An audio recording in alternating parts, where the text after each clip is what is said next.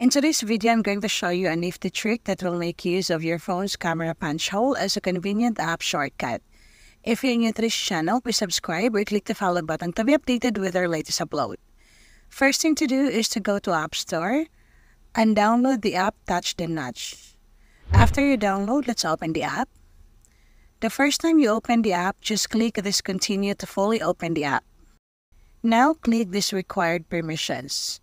Grant all permissions, click Agree, go to Installed Apps, tap on the Touch the Notch, then turn this toggle on. Click Allow. Now go back to the app. Select Single Touch. Click Minimize, Applications Drawer. Now select the apps that you want to show when you click the camera punch hole. After selecting the apps, you can go back to your home screen and test it out. Now you use your camera punch hole as your app shortcut. For more how-to tutorials, please subscribe or click other videos to keep on watching.